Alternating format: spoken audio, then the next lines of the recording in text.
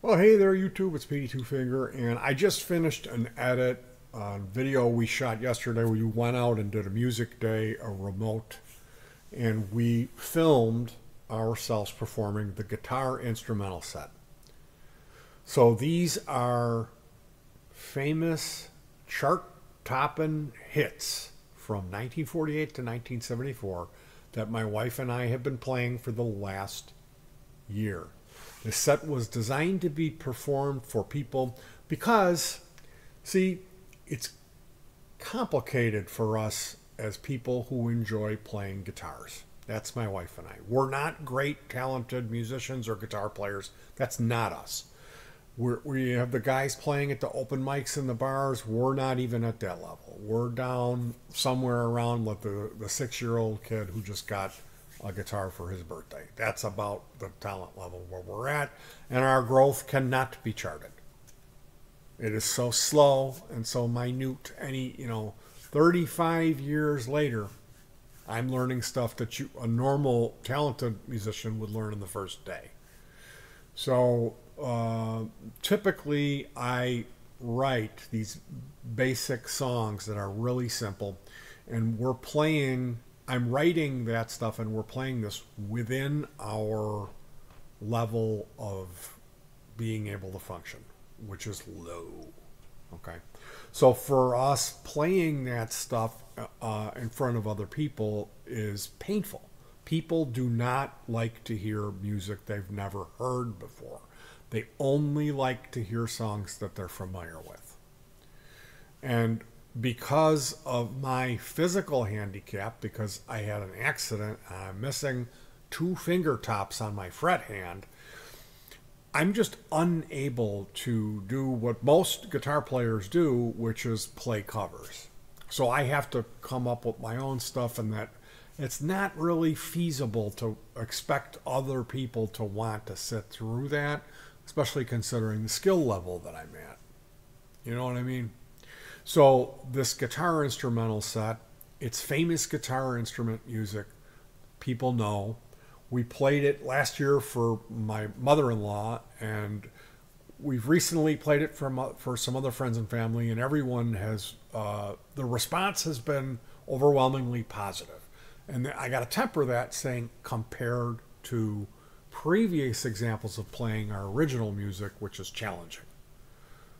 People always dig it. They're not like, oh, that was, but playing these covers, it's just easier, and we get a better response. So that's what I'm bringing to the YouTube channel. I'm going to be editing these performances. There's 10 of them. There's 10 famous guitar instrumentals. I found this online service, and it was like you can upload a song, and then it's AI, and it'll extract whatever you want, basically. Like, in my case, I would want to have it remove the guitar and remove the bass guitar. Like, just give me back the drums. And then I play guitar, my wife plays bass. We can play our own instruments over it. So that's what this thing does. It didn't work for all of the recordings because some of these songs are so old, and the recordings were not really professionally done. The computer couldn't figure it out, but we are playing to the original tracks on some of these. So it sounds like, oh, is that the Henry Mancini Orchestra? Why, yes, it is the Henry Mancini Orchestra. So keep your ears posted for that. You should know this stuff, and you should enjoy it. I'm super excited. This has been a lot of fun for us playing this stuff because we don't normally play covers. So this is something we have now in our ammo pouch, that if we find ourselves we're going to perform, or if we want to perform for some people, we've got a set of music that is not Petey's weird instrumental stuff that all sounds the same. So I'm going to be working on editing all this stuff, and when I finish, I'm going to do another video where I talk about fun facts and interesting connections between the artists and the music. Because as we went along doing this, I read and I learned more about the artists and the pieces of music and how they came to be, how they were recorded, all that fun stuff. And I saw these different connections.